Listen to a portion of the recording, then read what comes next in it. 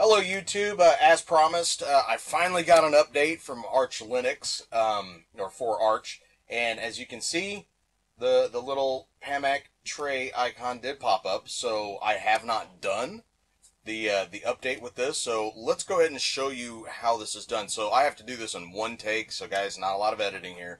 So let's go ahead and open it up like we said, with the updater. If you're not familiar, remember, I don't know if you saw the other videos, but I put it down here, or a quick launch to it, but I'll go back through here and do it this way. Go down to System, and then right here, Update Software Installed on the System. I'm going to go ahead and click on it, and then when this opens up,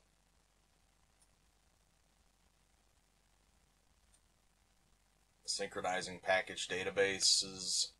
So it's doing its thing. So you'll get to see it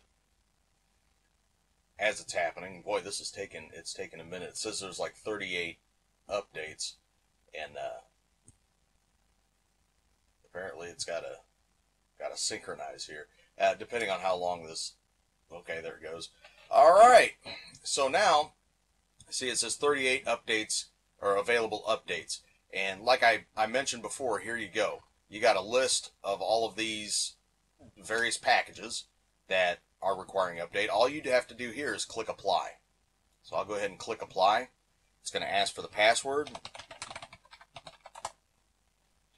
And then put that in. You see it says downloading. So now it's doing the downloading. Here's the details.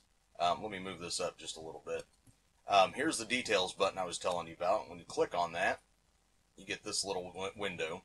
And it just tells you what's going on and about, you know, a little progress bar. You can actually expand this even more by hitting this details button here, and it'll show you what's going on.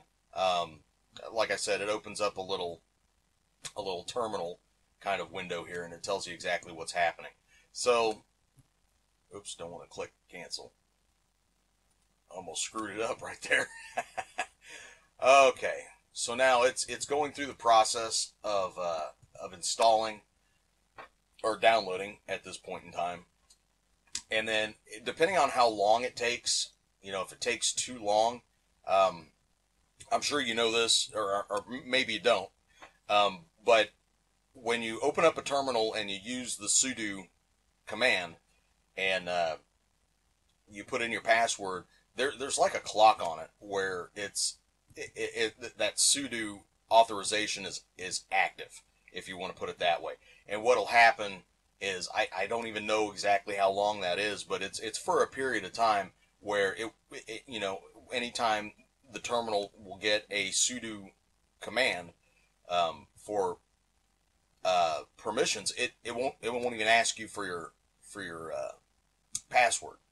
Like I said, I think there's a clock on it that keeps it active or keeps it live for so long during the process. Now, it all depends on how long it takes you to download and do all this. It may ask you, you know, if you've surpassed that timeout, and you may have to put in your password again.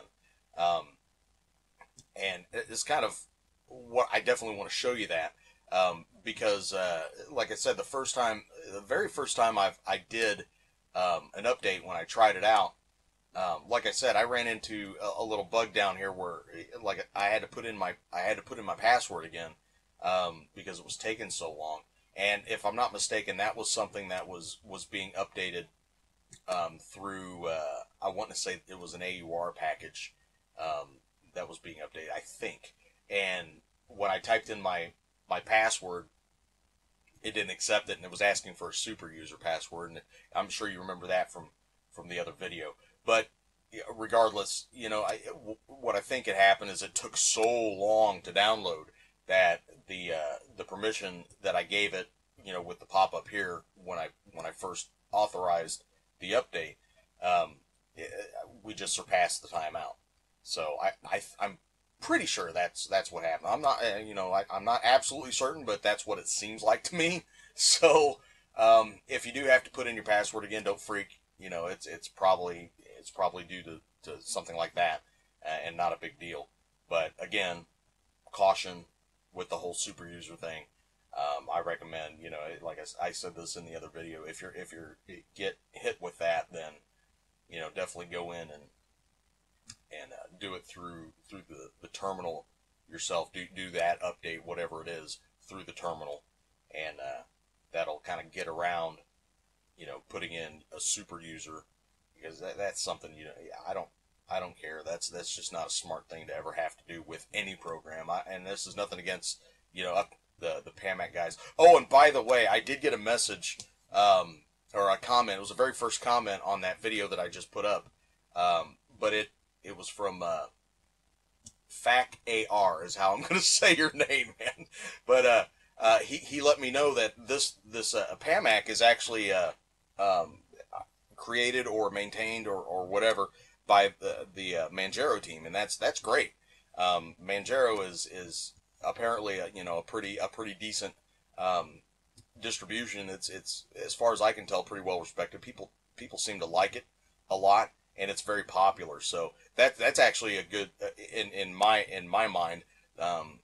That's definitely a thumbs up and a positive thing for using Pamac, because this is actually, you know, a program that goes to a popular distribution that is you know, it's maintained. You know, it's not a dead distribution. So the support for this ought to be around. I guess it's been around quite a while. Like I said, I'd not ever heard of it, but yeah, really kind of finding out that I do actually like this.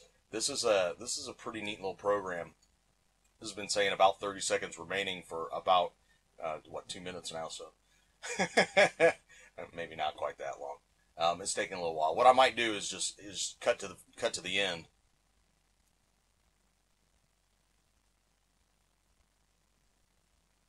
Okay, so now it appears that it's finished. It popped this open, and you'll see this transaction successfully finished, and that means we're done. And what you'll also notice is that the icon down here disappeared, and that's because I set that in the preferences, if you remember that from the last video. And now we're in good shape.